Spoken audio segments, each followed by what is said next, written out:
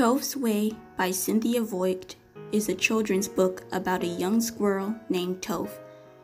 After his family's tree snaps in half and his family leaves him behind to find another place to live, Toaff decides to live on his own.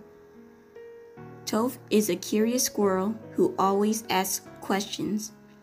Sometimes his curiosity gets him in a little trouble, but it also helps him discover new things and learn more about the world around him.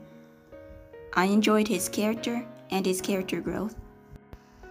He's inquisitive, brave, kind, selfless, and independent. I also enjoyed his adventures. Toaff's family members, like his mother, some of his siblings, and old Criff, do not believe the things he tells them, and they claim he's just telling stories.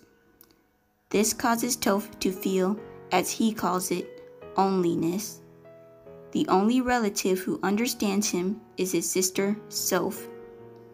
That's why, when he starts to live on his own, I thought he was better off without his family. They don't understand him and only make him feel lonely. There are times when I can relate to Toaff. He often feels loneliness and wonders whether or not he's the only squirrel with questions about things. There are times when I feel like I'm out of place. Christians who follow the Word of God may be very different from everyone else and feel the same way Toaff feels. But the reality is that they aren't the only ones, even though it may not seem like it. The way Toaff reacts to certain things makes him more believable. For example, he wonders about his family but doesn't worry about them because once a squirrel has learned to forage, he knows his mother is ready for him to leave her nest and forget all about having a mother. It might feel strange and alone like this, but it didn't feel wrong. I didn't really expect this from Toaff because in some animal stories, the animals have the same feelings and reactions as people do about their loved ones. However, this seems more realistic to how animals think, and I enjoyed that different perspective. It made Toaff feel more real. One message in the book is that you shouldn't believe everything you are told, and you can't always depend on others to tell you the truth. Instead, you have to ask questions and go make discoveries on your own.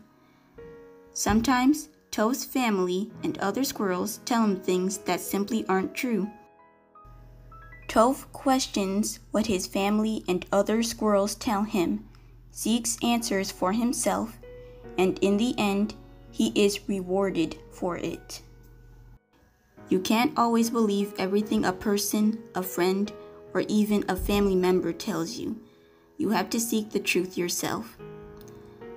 You have to rely on God, Jesus, and the Holy Spirit to guide you and tell you things. As Proverbs 3:5-6 says, "Trust in the Lord with all your heart and lean not on your own understanding. In all your ways acknowledge him, and he shall direct your paths." Another lesson from this story is that you need to separate yourself from people who don't respect you, your thoughts, or your opinions, and who think they are always right about everything. Toaff deals with a lot of squirrels who don't listen to him, don't believe him, and insist they know better than him. Eventually, Toaff decides not to hang out with them. There are times when he misses having company, but he ultimately decides it's better to be alone rather than be with other squirrels who are rude and condescending. That's another important lesson in the book. It's better to be by yourself than to be around people who will mistreat you. If you have given your life to Christ, then you are never really alone, even if you don't hang out with people often or have any friends. You have God, your Heavenly Father, the Son, who says that you are His brother or sister, and the Holy Spirit, who is said to be your friend. With them, you have nothing to fear and there's no need to feel lonely. Overall, I really enjoyed this book, and I would recommend it to anyone who likes animal stories and children's books, or who enjoys Cynthia Voigt's work. If you read this book and enjoyed it, I would also recommend her book Young Freddle, which is another book I enjoyed. Thank you for watching.